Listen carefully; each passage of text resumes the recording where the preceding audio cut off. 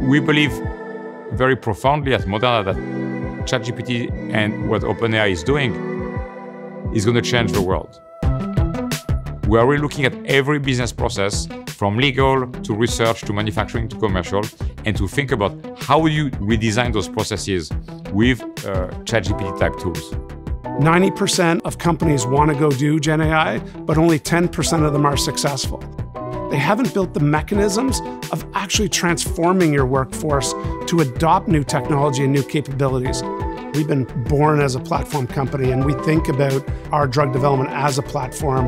And with the onset of enterprise ChatGPT, these GPTs became embedded into the workflows of how our users are really using it. We're up to now 400 GPTs within 2 months, far more than what we expected.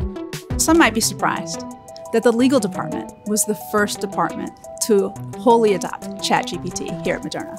We have a 100% adoption rate of ChatGPT and other generative AI large language models here in the company.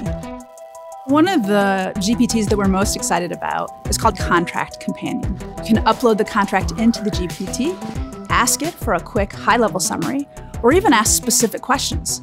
And what it enables the legal function to do is to focus our time and attention on those matters that are truly driving an impact for patients to allow us to deliver on our mission here at Moderna. Dose ID GPT really allows us to take these large data sets of thousands of pages and input that into the GPT. It makes an optimal dose recommendation from thousands of pages of data. It provides supportive rationale for why we're picking a specific dose over other doses. It allows us to create customized visualization so we can really understand the data. And it also allows the study team members to have a conversation with the GPT to analyze the data from multiple different angles. I think we're very lucky as a company because we're going to launch 15 products in the next 5 years. But if you think about it, if we had to do it the old biopharmaceutical ways, we might need 100,000 people. Today, the company is less than 6,000 people.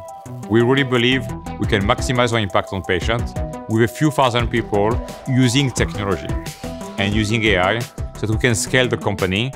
And so I'm really thankful for the entire OpenAI team and the time and engagement they have with our team so that together we can save more lives.